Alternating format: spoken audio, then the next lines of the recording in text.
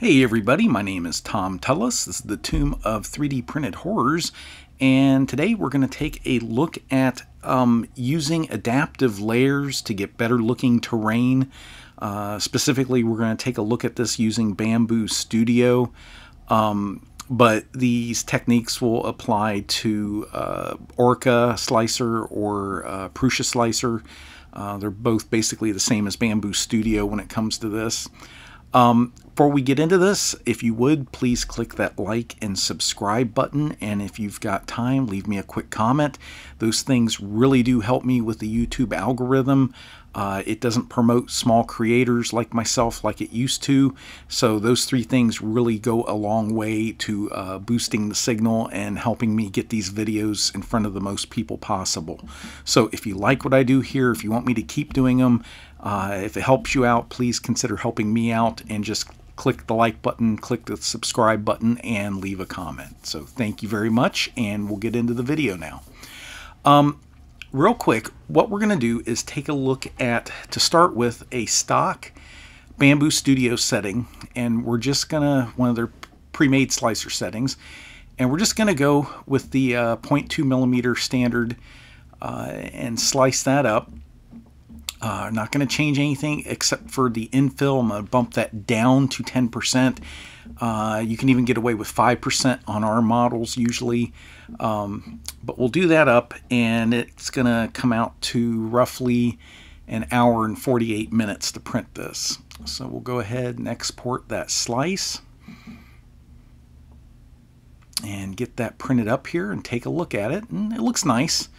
It doesn't look really any better than what you'd get off of an Ender. So let's see if we can't improve this a little bit. What we're going to do is take a look at using adaptive layers or variable layer height. And what this will do, and we're just going to try the automatic setting here, but we're going to go up here under the printer setting and go to extruder, and it's set for a minimum layer height of 0.08 and a max layer height of 0.28.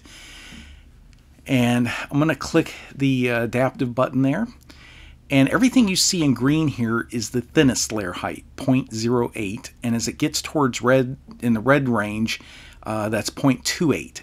So what it's doing is it's making certain layers thicker and certain layers thinner to accommodate for additional detail in the high detail areas. And we'll just go ahead and export that real quick and see how that prints up and how it looks. So on the left is your 0.2 standard that we did the first time around. On the right is the automatically generated adaptive layers, and it does improve it quite a bit. You can see that surface detail, you don't get the stair stepping nearly as much with it. It looks much nicer, but we went from an hour 48 print time to 2 hours and 17 minutes, almost a half hour longer.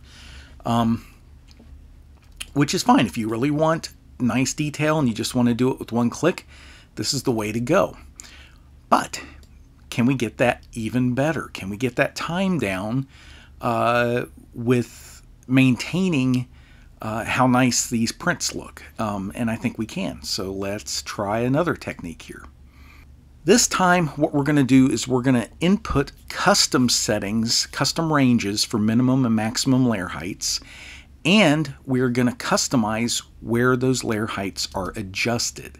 So again, go up to the top left where the printer selection is, go under extruder, and we're going to change the minimum to 0.1 and the maximum layer height to 0.3. Now, when you are customizing adaptive layers, what you are doing is actively selecting what layers will be what layer heights, okay? So when we set up this profile to be 0.2 layer height, that is shown here in gray. Everything gray on your model will be 0.2 layer height.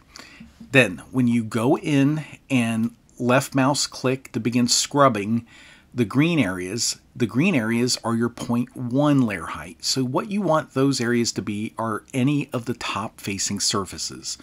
The surfaces that would be very, very stair-stepped at 0.2. So you want to improve the print quality of those by having it print those at 0.1.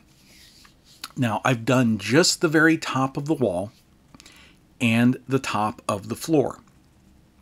I'm not going to mess with trying to get the tops of each individual layer of stones because, for one, we've seen that increases the amount of stringing that needs to be cleared up, and it just doesn't really improve the look of the model that much. So we can get away with just doing the very top of the wall and the floor, and that will help speed things up. Finally, we're going to tell it to print the base area at 0.3. You're not going to see this when the tiles are linked up, so you can save quite a bit of time by printing this at 0.3 instead of 0.2.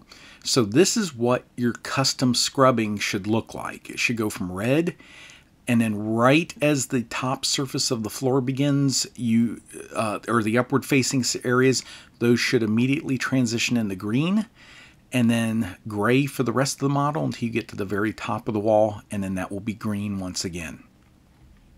Next, we're going to go in and click the adaptive layers, or variable layer height is what it's called in here. And if you left mouse click on this graph over here to the right, you can select where the green areas are. Now these are your thin areas. These will be the areas that go down and print at 0.1 layer height. The default layer height is 0.2, which is the gray. So we're just going to scrub these in, and I'm just left mouse clicking and scrubbing up and down. And then to get the red areas, which is your 0.3, I'm going to hold down the control key while I'm holding the left mouse button down. And then go ahead and reslice it. And now we're looking at a print time of only 2 hours and 3 minutes, which is much, much better. So we'll go ahead and we will print this out. Get that exported and throw it on the printer, and let's see what happens here.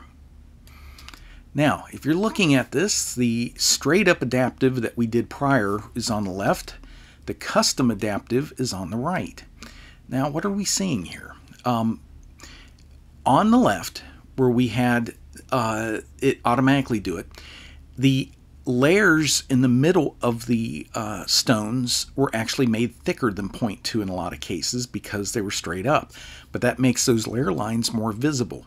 So the automatic adaptive on the left doesn't look as good as the one we just did where we selected the layer variation positions.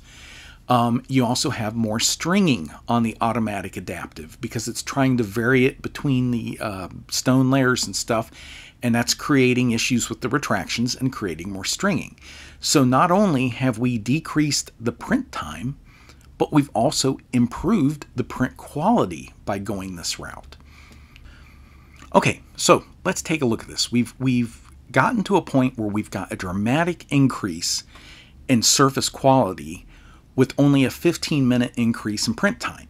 But we can get that even faster and maintain the same quality. And how we're going to do that is over on the left under infill, you're going to change it from grid to lightning.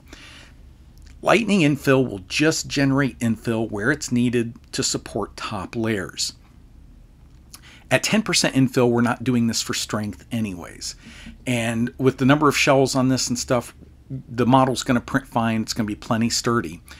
But with lightning infill, it's just generating infill where it's absolutely needed to support the top layers. So this is going to print very, very fast now.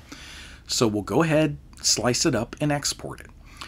The print time on this is only 1 hour and 53 minutes versus an hour 48 for the stock settings. So we've only increased print time by 5 minutes, but we're maintaining the super high print quality of the custom adaptive layers. So as you can see here, this has the same quality as the custom adaptive layers, but by just changing that infill, we're cutting that print time down dramatically. This is only 5 minutes more than what you were getting with the off-the-shelf bamboo 0.2 millimeter slicer profile. So 5 minutes more, and the quality is superb. So real quick, let's take a look at how this works on both the A1 versus the A1 Mini. And I've run this on both of them, and I can't tell a difference. They are identical. So these settings will work great if you have a Bamboo Lab A1 and A1 Mini, and I'm betting they will also work on the Core XY machines, but I can't verify that. I don't own those two machines. So if you're looking to print terrain, this is really a great option to get print quality up and without a lot of increase in print time. So I hope this helped you. If you would, please click that like and subscribe button and leave me a quick comment.